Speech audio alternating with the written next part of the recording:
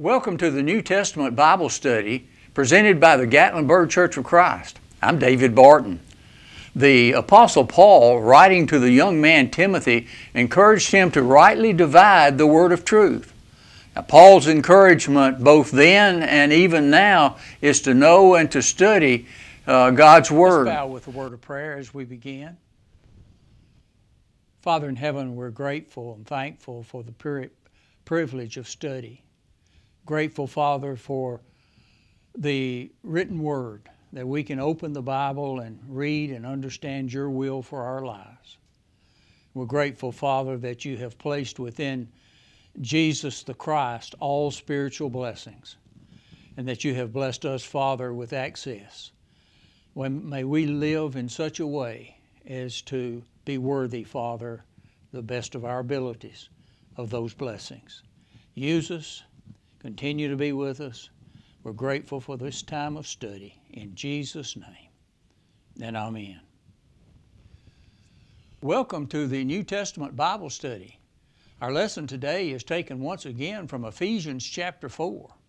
Now remember the theme of the Ephesian letter from back in that first chapter at verse 3, "Blessed be the God and Father of our Lord Jesus Christ, who has blessed us with every spiritual blessing in the heavenly places in Christ." Now today we will look at the 7 ones that Paul presents in this 4th chapter. There is one body, one Spirit, one hope, one Lord, one faith, one baptism, and one God. Turn with me to those first 6 verses of Ephesians chapter 4, and let's read along together. "I therefore, the prisoner of the Lord, beseech you to walk worthy of the calling with which you were called, with all lowliness and gentleness, with long suffering, bearing with one another in love, endeavoring to keep the unity of the Spirit in the bond of peace. There is one body and one Spirit, just as you were called in one hope of your calling, one Lord, one faith, one baptism, one God and Father of all, who is above all and through all and in you all." The religious world today would agree on perhaps 4 of those 7. So today let's take them one by one and briefly examine each of those 7 ones in the light of the Scriptures, in the light of God's Word. Let's begin with there is one body.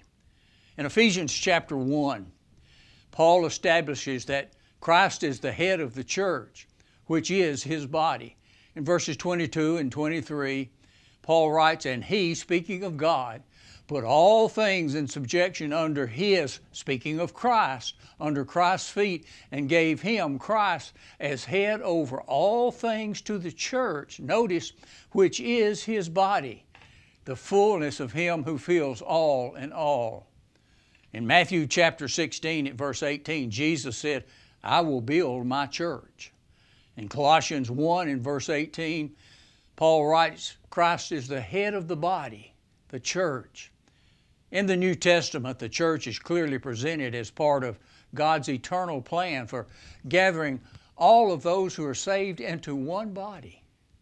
God's plan did not include a Jewish body or a separate Gentile body in the 1st century, nor does his plan call for different denominational bodies today. There is one body of baptized believers that have been added to the church that Christ promised to build. Acts 2:47, "And the Lord added to the church daily those who were being saved." The second of the ones, there is one Spirit. Paul is declaring that there is one Holy Spirit. Now this is the 3rd person of the Godhead, God the Father, God the Son, and God the Holy Spirit. Remember Paul's plea in verse 3 of our lesson text was for the unity of the Spirit? Now listen to 1 Corinthians chapter 12 and verse 13. "For by one Spirit we were all baptized into one body, whether Jew or Greeks, whether slave or free. We were all made to drink of one Spirit." And that same Spirit is still guiding faithful Christians today through God's Word. the third of those ones. There is one hope of your calling. We're called by the gospel to follow Jesus Christ. He is our hope, our only hope of eternal life with God. In Colossians chapter 1 and verse 27, Paul writes on that occasion, to whom God willed to make known what is the riches of the glory of this mystery among the Gentiles, which is Christ in you, notice, the hope of glory. In Timothy, the first chapter of the first letter, Paul, an apostle of Jesus Christ, according to the commandment of God our Savior, and Jesus Christ, who is our hope. For you see, Jesus is our one only hope of eternal life, for there is no one else. There is no other name given among heaven by which we must be saved. That's found in Acts chapter 4. There is one Lord. That's the fourth of those 7 ones.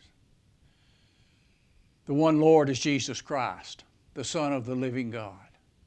In Acts 2 and verse 36, therefore let all of the house of Israel know for certain that God had made him, speaking of Jesus, both Lord and Christ, this same Jesus whom you crucified.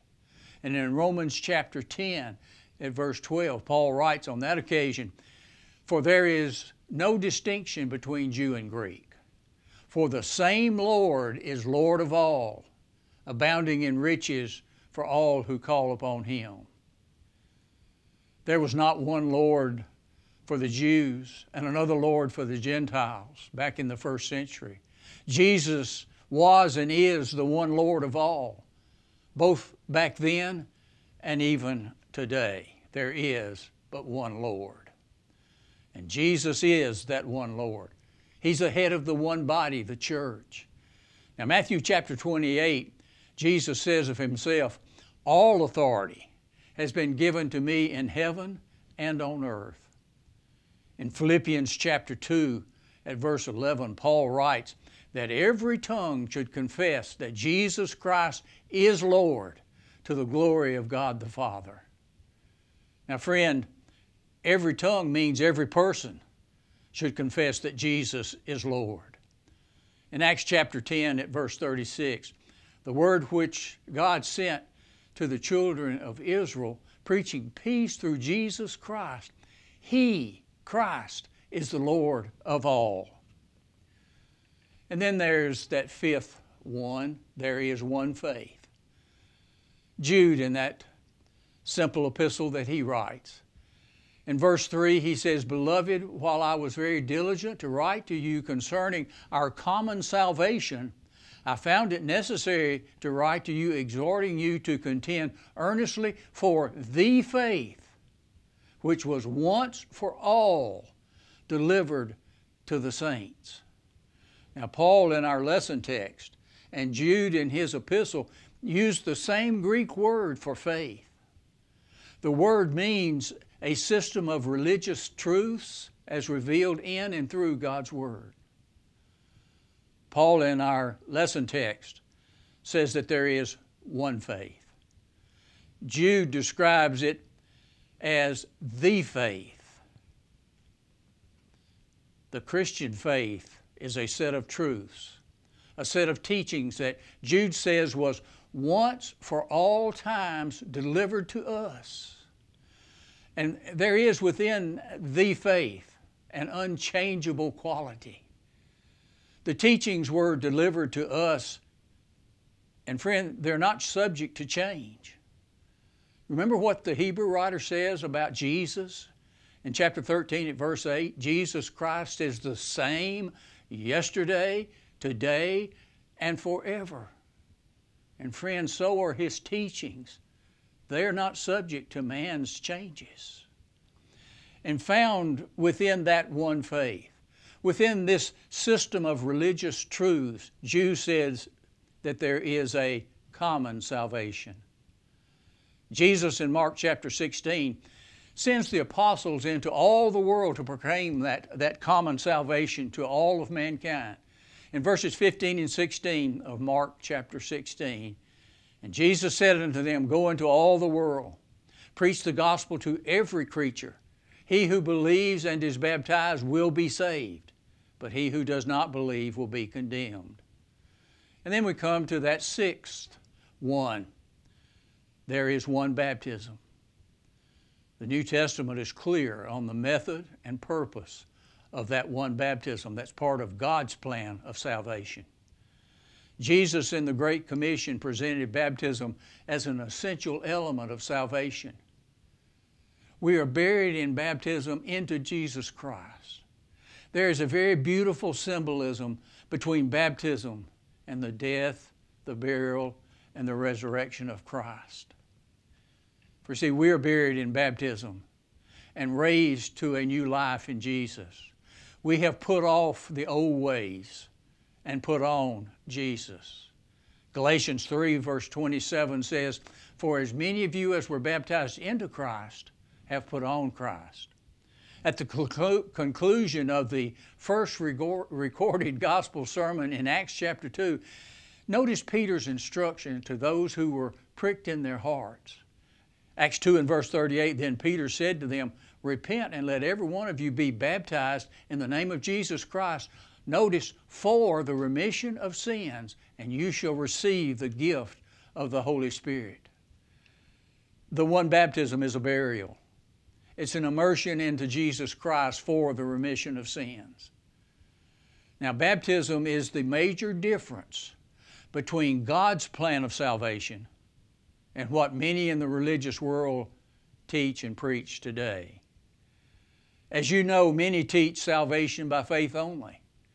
They practice and teach that baptism is not necessary for salvation. They either don't understand or they choose to ignore God's instructions and His teachings concerning baptism. For see, it's simple obedience that leads to baptism that cleanses us of all of our sins. The Apostle Peter understood the role that baptism and obedience plays in God's plan of salvation. In 1 Peter 3 and verse 21, and corresponding to that, baptism now saves you. Not the removal of dirt from the flesh, but the answer of a good conscience toward God. In baptism, we humbly submit our will to God's will. We come to Him on His terms, according to His plan. He that believeth and is baptized will be saved, are still the words of Jesus recorded in Mark chapter 16. God's plan of salvation includes baptism for the remission of sins. And then there's that final one, there is one God. He is the Creator. He's the giver of life. He's the all-wise, all-powerful Jehovah God of heaven. He's the God of Abraham and Isaac and Jacob. He's the living God who sent His only begotten Son. He's a loving, caring God. He is our Heavenly Father. James writes, You believe that there is one God, you do well. Even the demons believe and tremble. So Paul boldly declares there is one body, one Spirit, one hope, one Lord, one faith, one baptism, and one God. So the question comes, are you one with Jesus Christ? Are you in that one body that Jesus died for on Calvary's cross? Remember the verse from Hebrews chapter 8 we quoted earlier? Jesus Christ is the same yesterday, today, and forever, and that, friend, does apply to His teachings as well. His teachings have not changed. The gospel is still the power of God that leads to salvation. God's grace and an obedient faith that leads to the one baptism is His eternal plan for saving all of mankind. So to be saved in a relationship with God, you must be willing to follow all of His teachings concerning salvation. God has done His part of making salvation even possible by Jesus' death on Calvary's cross. So friend, if you have questions about your salvation, please contact us at the Gatlinburg Church of Christ. We would love to sit down and talk with you about the gospel plan of salvation as revealed in the pages of the New Testament. Thank you for studying with us today. May God bless. Thank you for watching the New Testament Bible study. If you have comments or questions about today's study, write to us at the Gatlinburg Church of Christ, P.O. Box 361, Gatlinburg, Tennessee